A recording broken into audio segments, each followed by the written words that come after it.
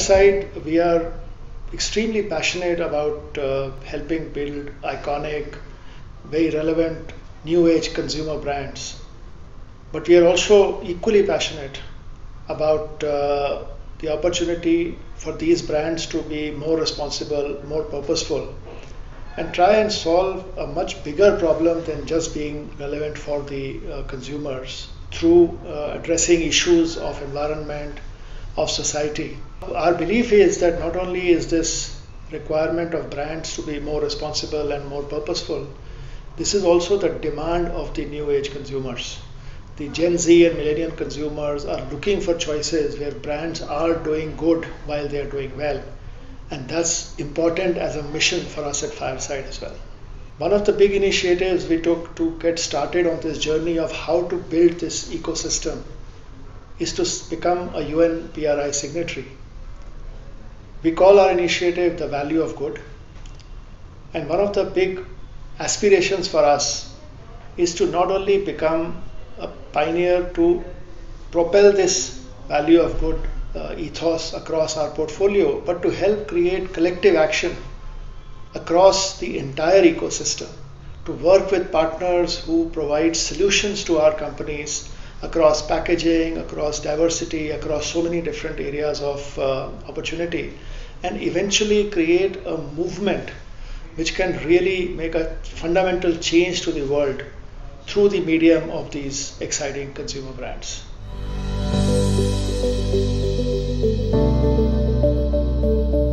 One of the fundamental building blocks for a successful organization is how do we define the purpose of the company, follow it up with a vision, mission, and translate down as a culture in the larger organization.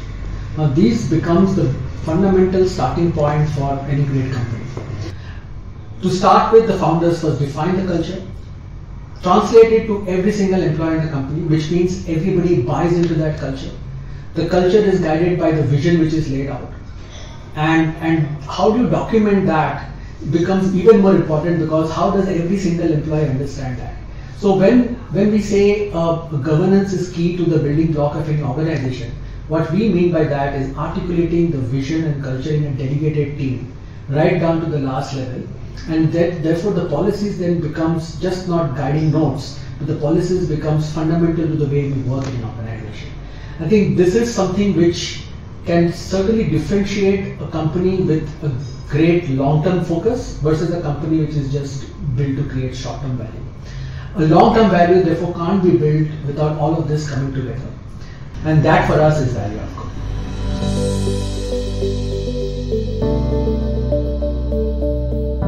One of the biggest problems facing the CPG industry today is the problem of plastic waste packaging and the amount of unrecyclable waste or unrecycled waste that it creates. And we at Fireside are trying to see how we can make our businesses more sustainable, more responsible. Entrepreneurs today are waking up to this opportunity and are leaning in to imprint this operating model in the DNA of the startups that they're creating. We also looked at the business models of these companies who are trying to create a difference in the way they do their business. And while they might take an on cost in terms of alternative packaging solutions or investing in recycle opportunities and recycle programs, but it shaves off cost from their biggest cost on their P&L, which is their marketing cost, because they're able to build equities with their consumers and deep relationships that are very valuable to these brands. In fact, a bunch of our entrepreneurs like Slurp Farm, for example, is working with millets, which is already a palm produce that is much more ecologically sustainable. Or Badham has direct relationship with farmers at tea gardens and is investing in their growth and development. Or in Alphabet, who's thinking about mobility and the lowest way for people to be mobile from an energy perspective. We at Fireside want to create an ecosystem to enable them to be able to take up these principles and practices in a seamless manner. So we've enabled partnerships with recycling companies like the disposal company. We've enabled them to offset their carbon footprint, actually track it and then offset it with ecosystem partners. We've also enabled them to critically look at each element of their packaging and start eliminating plastic or the use of virgin plastic in their supply chains. And we'll continue to do so and remain invested in this journey with our founders.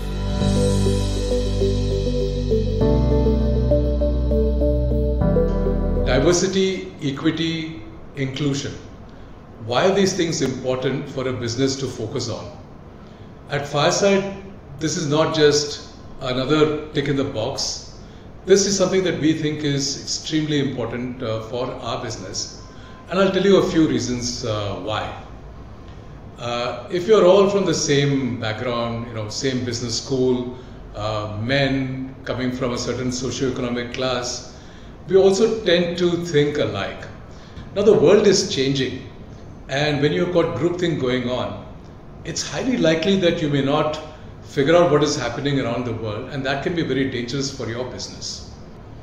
Diversity also tends to promote transparency, and organizations which are more transparent are also more equitable, create a sense of fair play, and that helps people in the organization to want to stay in that organization and do their best for the organization. And again, when you're talking about engagement with the organization, its purpose, that sense of inclusivity is extremely important. Now, we in specific are a consumer business, and fully 50% of our founders are women. And that feels very natural to us because, many of the products that our companies sell are either used or bought by women. And therefore, it's extremely important for us that our companies are connected to the consumers that they are marketing to. And that's again very important for us at Fireside as a consumer business to know where consumers are going. So for us, diversity is not just a good thing to focus on, it's a key success factor.